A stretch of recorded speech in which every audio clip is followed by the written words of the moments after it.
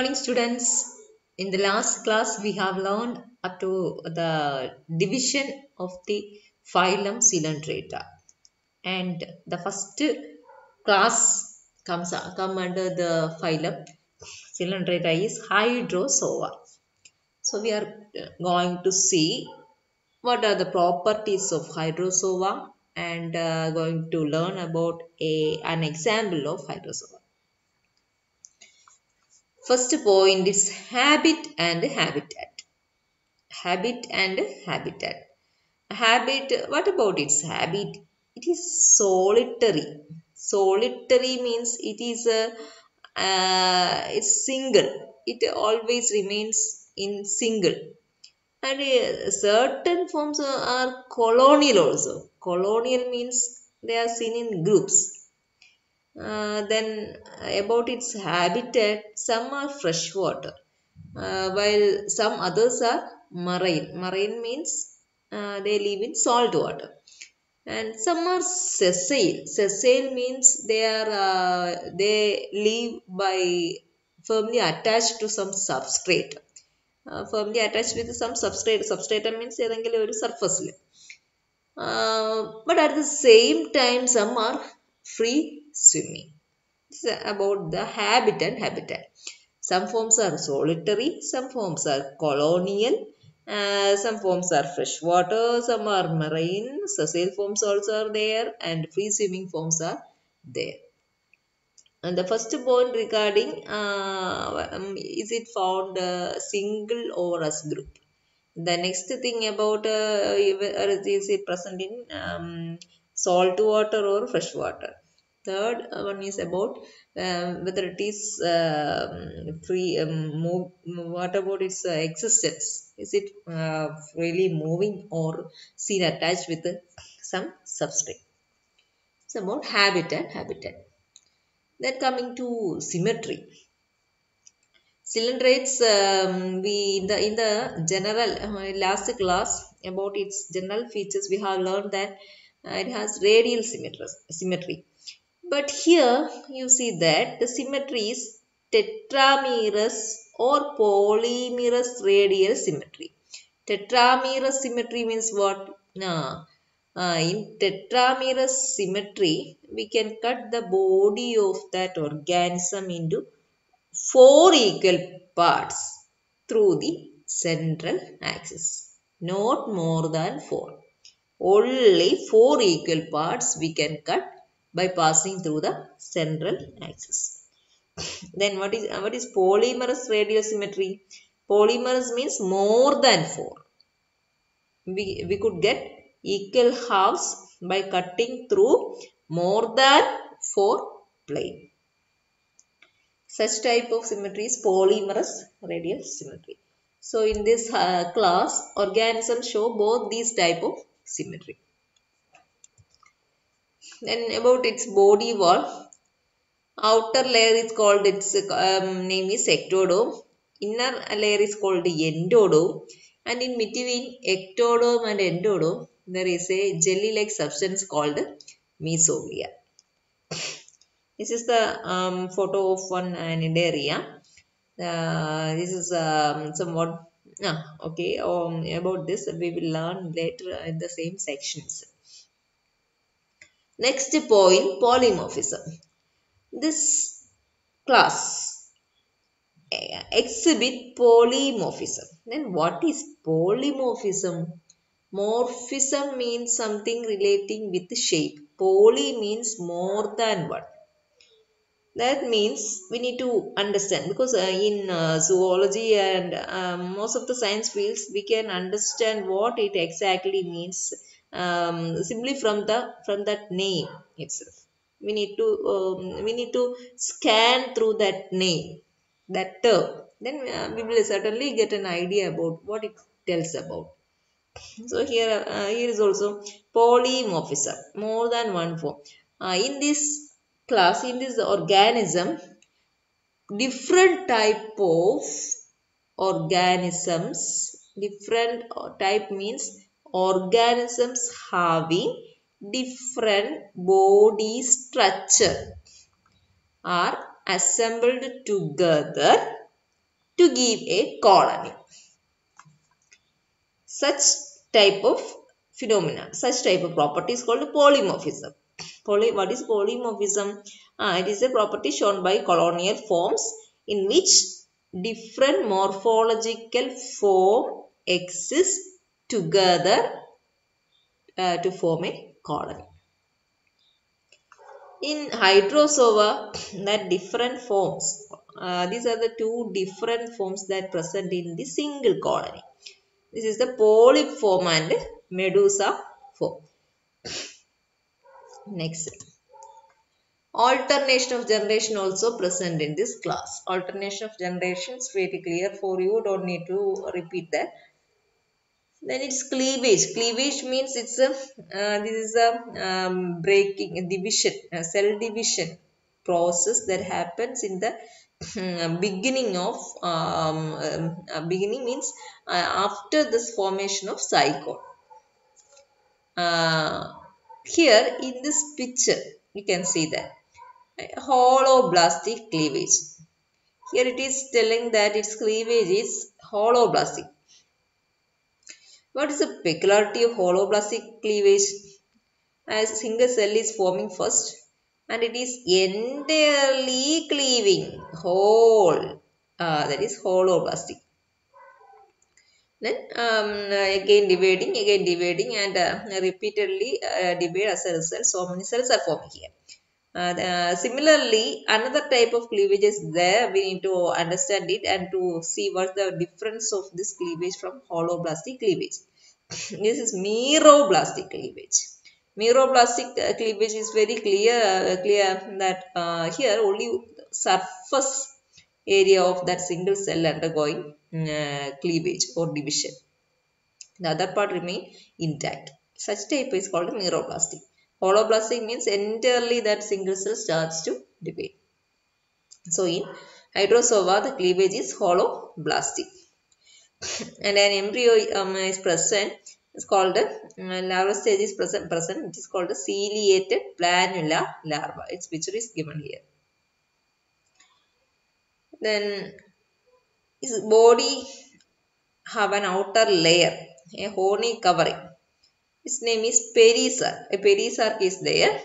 This pericarp is actually secreted by ectodome. Ectodome means outer body wall. Examples of this class are Hydra, Obelia, Physalia, etc. Today we are going to learn about Obelia. This is Obelia.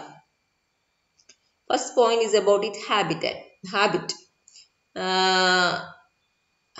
It is a marine colonial hydrozoa. It is seen in marine condition, marine habitat. It is a colonial form and it is a hydrozoa, Obelia. In Obelia, I already told you that polymorphism exists in hydrozoa. So, in Obelia, two types of organisms are coexisting in a single colony. That two types of organisms are called polyp and medusa.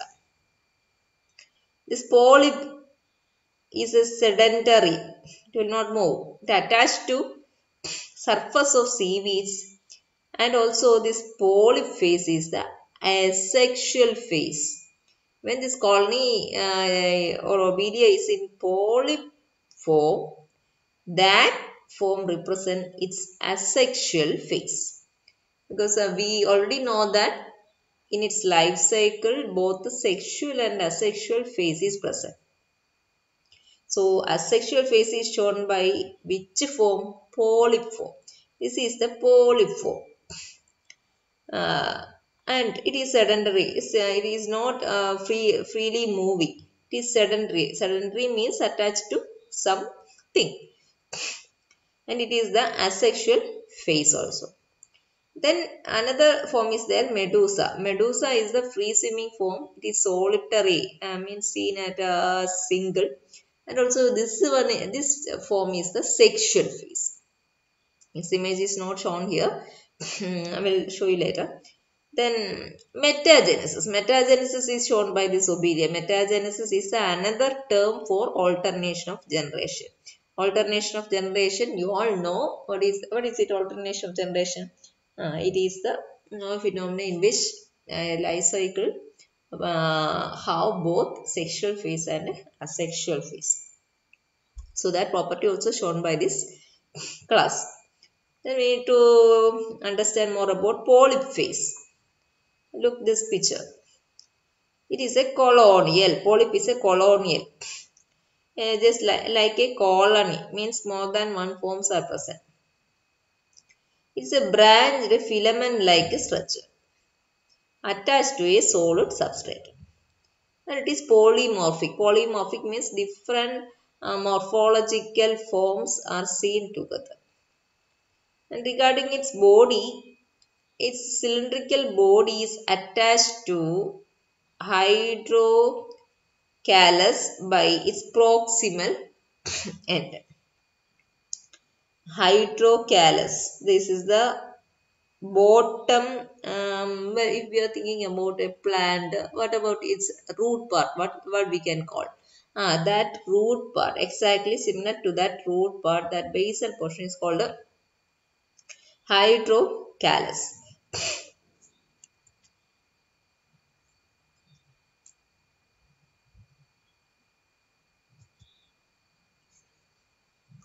Then this obelia colony, we already know that that horizontal portion means this portion.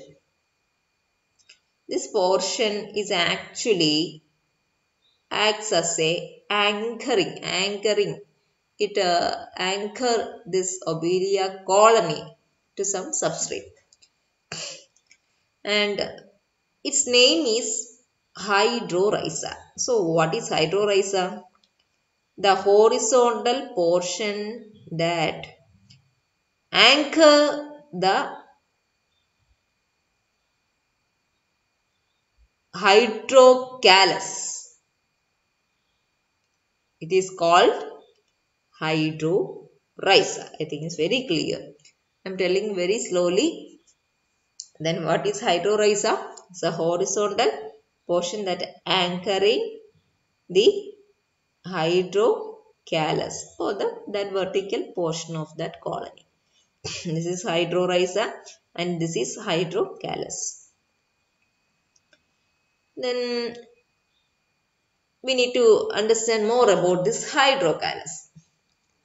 This hydrocalus actually carry the two different types of zooids. Different types of zooids means we are going to see which are the different morphological forms that seen together.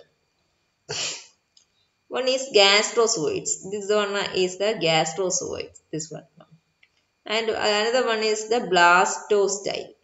These are the two types of polymorphic two morphological form that's seen in the obelia colony.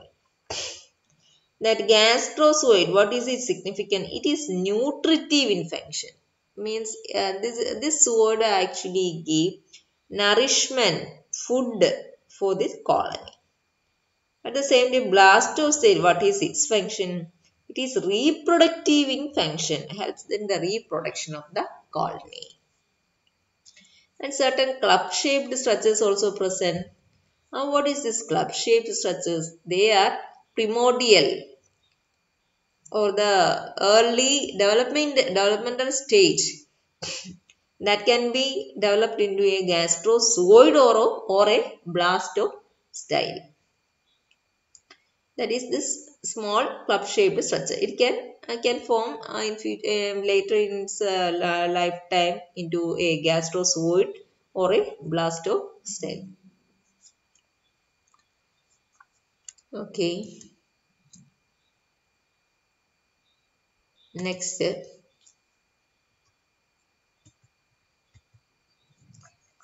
Next point, Cenosarc. What is Cenosarc? Look in this picture. In this picture, you can see continuous tube is passing through the entire colony. That tube, hollow tube, is called the coelosac. Then the coelosac, how it is formed? It is formed of two cellular layers, outer ectoderm and inner endoderm. And in between these two layers present mesoglea. Then next point, what about coelentron? Coelentron means the tubular cavity, or we already know that coelentron is otherwise called the gastrovascular cavity. So inside the coelosac, this is the coelosac. There is a tubular cavity. Tubular means it's just like a tube, a cavity, and that cavity is present inside the coelosac.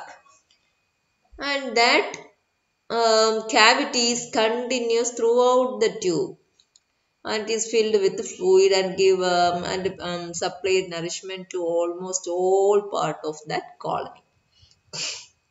Then another term, what is perisac? Perisac means it is another covering of this coelosac. This one. This is perisac, covering of coelosac. It is transparent and no, it is a non-cellular layer secreted by ectoderm of coelosac. Coelosac consists of two layers, ectoderm and endoderm, and that ectoderm secretes this perisac, an outer covering outside to the coelosac. Nidocytes are present. In hydrozoa, that nidocyte that is present in the obelia, they contain nematocyst. Nematocyst also we already learned in the last class. This is type of nidocyte. Then annuli are present. Annuli are certain ring-like constrictions of the perisac.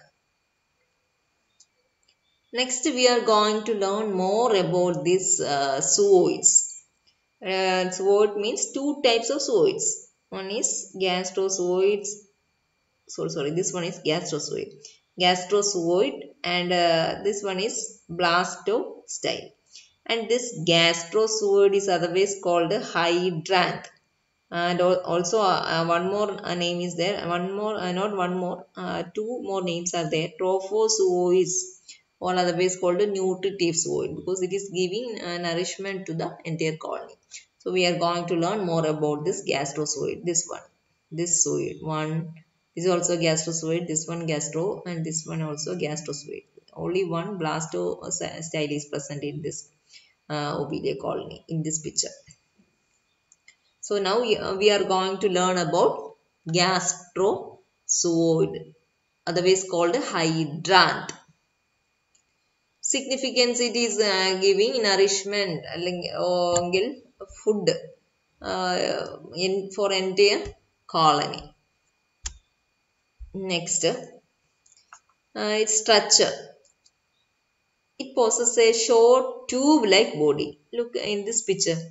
In this portion, it has a short tube-like body. The dark red colored region you need to notice. This is the short tube-like body. That short tube-like body have a conical projection at its free end. That conical projection is known as hypostome. Hypostome is otherwise called manubrium. At the tip of this hypostome present an opening. That opening is the mouth of this zooid. Here an opening is present. This is the mouth. And around that mouth present so many tentacles. Next, another term, hydrotheca. Hydrotheca means an envelope. It is somewhat transparent envelope that cover this zooid, this gastrozooid. That envelope is called hydrotheca. And this envelope or hydrotheca have a circular shelf. Shelf means it is an empty space for carrying something. It carries some space for holding something. Such type commodities we usually call as shelf. So here is a circular shelf, and inside that circular shelf located that short tube-like body uh, or that zooid. That zooid rests inside that circular shelf. And in the center of that shelf present an opening. Through that opening, the body of this zooid become continuous with the entire colony. Okay, that's about gastrozooid's structure. Next, we are going to learn about blastostyle. This is the blastostyle or the reproductive zooid. And its structure consists of a long cylindrical body without mouth and tentacles. There is no tentacles or mouth for this zooid. And its coelentron means gastrovascular cavity also greatly reduced. At the same time, a envelope covering is there. Yeah, its name is gonotheca. Gonotheca. Uh, and in its body, so many buds we can see. That buds are called medusa buds. When it become mature, these buds rupture this wall, means that gonotheca, and release to outside.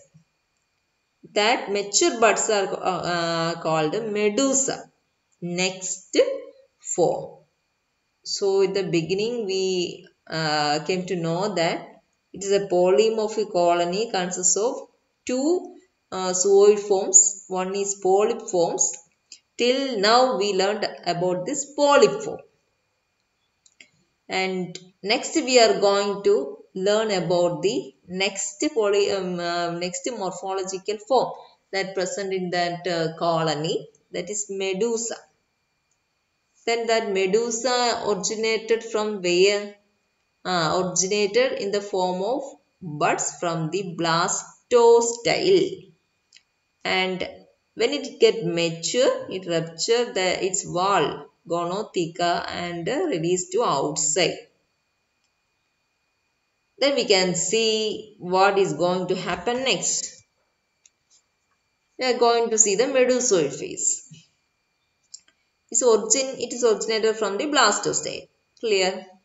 What about its appearance? An umbrella-like structure with a convex surface. That convex surface is called the X-umbrella surface, and a concave surface is there. It's called a sub-umbrella surface. And in the center present a manubrium. Manubrium means an extended arm-like structure. Manubrium, and its tip. Manubrium, I think you are familiar, because in the previous style regarding the which word, gastrozoid, I have shown that picture, and it's very clear for you. So manubrium is present in this medusoid form, and its a tip present mouth. And next another term, velum. Velum, what is velum? Velum means is a circular shelf that present in the margin of that umbrella. Circular shelf means circular shaped groove. You just think about the washer of the pressure cooker. What is for? Just like that way, a circular shaped shelf. Shelf means inner side have a groove is present. that circular shelf that's seen in the brim of that medusa is called velum. It will ask for one more question for your university examination. And that and the junction of exumbrella surface with the velum emerge so many tentacles. Clear? From where? The junction. Junction means the meeting point of exumbrella. The exumbrella is this area. The exumbrella with the velum emerge so many tentacles. Then lithocyst. Lithocyst means what? Alternatively at the base of the tentacles. Alternatively means it's not in a regular pattern. Instead, at the base of this tentacle present this lithocyst, but at the base of this one, that lithocyst is absent. Again, at the base of this tentacle present that lithocyst. That's what alternatively only this lithocyst. Lithocyst is actually a sense organ. This sense organ actually regulate and coordinate the movement of this medusa. And its structure is somewhat like a sac-like structure. It is present in the base of the tentacle. Sac-like structure with what a calcareous material and some sensory cell. This is the structure of the lithocyst. Next, another term, coelentron. Coelentron means the cavity that continues with the mouth. I already told you that mouth is present here, and that mouth opens to this space. This space is called a manubrium. And that manubrium opens to where? This is the manubrium. This is another view. This what this picture looks like in this way. So here, this is the tip of the manubrium. This is the mouth, and this portion is the manubrium, and the manubrium then connects with the 4 radial canal, and these 4 radial canal unite together and form a ring canal. What is the purpose of these canals? Purpose means the food that taken up by the medusa get digested and distributed through this radial canal, then to the circular canal. That way it can distribute the nutrients to the entire structure of that medusa. Next, its reproduction. Medusa, then till now we have learned about hydrozoa, its general features. Then hydrozoa example, obelia. Obelia, we have learned that it show polymorphism. Polymorphism means 2 morphological forms are present. That one morphological form is called polyp and another one is called medusa. Then we take the case of polyp form, that is that filament, branched filament like structure. Yeah, in that structure we have understand that it contains 2 types of zooids. That 2 types of zooids are called gastrozooids and blastostyle. That gastrozooid is the nutritive zooid and blastostyle is the reproductive zooid. And from that reproductory zooid, which is forming medusa. Medusa is forming from the medusa buds, and it rupture the wall of that blastostyle and release to outside, and that form the next next morphological form of that colony, that is medusoid form. And that medusoid form is the sexual phase also. Polyform is the asexual phase, and that medusal phase is the sexual phase. So So in that way, we understand clearly about hydrozoa and its property, alternation of generation, sexual and asexual phase. Then we need to know, next we are going to see learn about the reproduction of Ophidia. Polyp and medusa. These are the two morphological forms. Polyp is cylindrical with tentacles at the top. Medusa means umbrella shaped structure with tentacles hanging down. This is the polyp form, and from this polyp form, from medusa buds forming, and when it mature, it comes out. Okay. Then that polyp represents the asexual phase and medusa represents the sexual phase. This is the young polyp. Then it grow and form some budding, and first develops gastrozooid, because nourishment is a significant thing for the growth of this colony. So first zooid develops gastrozooids. It's then develops other zooids like blastostyle. Blastostyle is not shown here. Here the blastostyle, and in his body we can see medusoid buds. From that blastostyle, that medusoid buds, when get mature, breaks that gonanchium, comes out. These structures, these forms are called medusal forms. These medusal forms carry that gonads, sex cells. Sex cells means sperm or egg. In its gonads, that gonads is located mainly at the base of the radial canal. Base of the radial canal. In that way, how many gonads are present? There are 4 gonads are present, and it is where it is located, it is seen associated with the radial canal. Then what is happening there?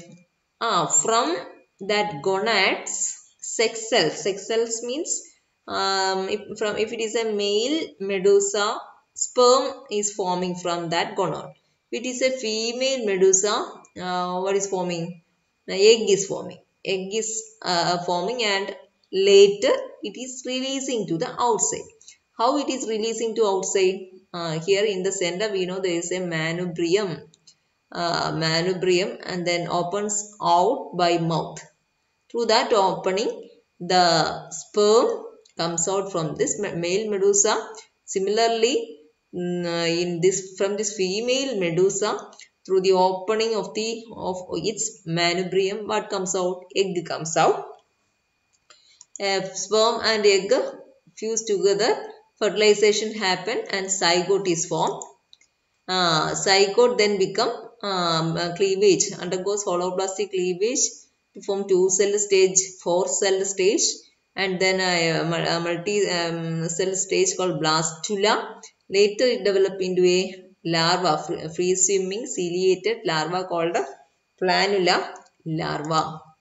Then after so many time of free swimming life, the planula get attached to some substrate, settle down and attached with some substrate, and then start to become the young polyp. In polyp, then first some small buds are start to develop from its body, and that bud maybe sometimes gastrozooid, sometimes means becomes blastostyle and become a colony. That colony again once more.